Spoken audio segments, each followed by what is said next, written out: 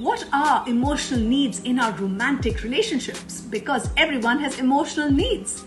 Number one, affection. Most relationships involve different kinds of affection: physical touch, sexual intimacy, loving words, and kind gestures. Acceptance. Knowing your partner accepts you as you can helps create a sense of belonging.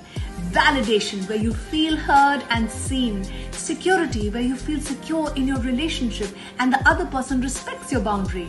Trust and empathy. When you trust someone, you know they're looking out for you as well as themselves.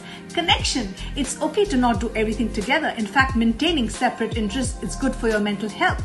And space, where you both have the freedom to do your own thing. You feel supported to make your own choices. Everyone's emotional needs may vary. Some might feel value, belonging over love, or trust over desire. If you want to learn more, you can reach out. If you're struggling, we are here for you.